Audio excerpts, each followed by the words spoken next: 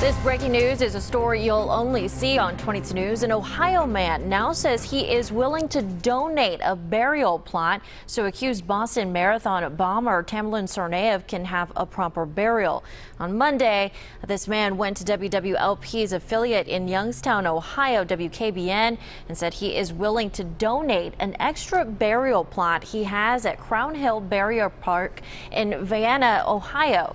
The man did not want his name released, but he had said he had purchased a burial plot at Crown Hill for his parents, but his parents wanted to be buried at a different cemetery.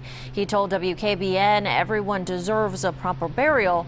The owner of Crown Hill Burial Park says he is out of town and will not do an interview, but he did say there's nothing he can do to stop the burial because once he sold the burial plot, the piece of land belongs to the new owner. Well, since Friday, Tsarnaev's body has been at Graham and Putnam and Mahoney funeral parlors in Worcester.